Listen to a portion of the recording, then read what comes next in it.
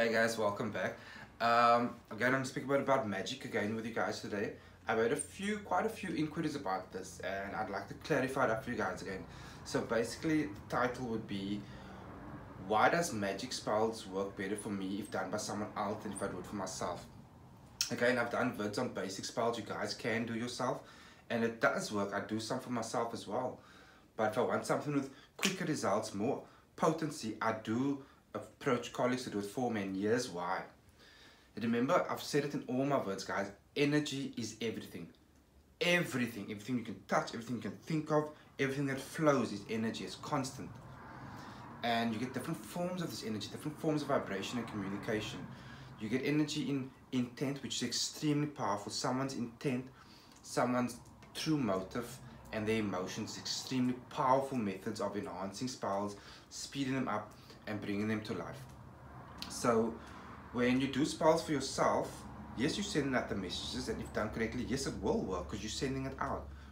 But you're doing it with like self-preservation, self-interest energy, and sometimes even jealousy or hate and anger, which is so negative, it's not going to work to the point it can backfire.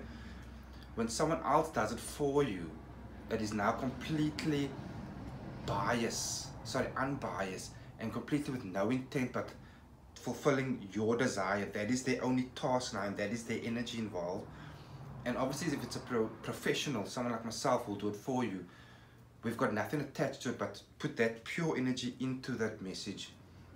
So I hope that clarifies. If any of you have had hiccups doing spells for yourself, it's got to do with the energy.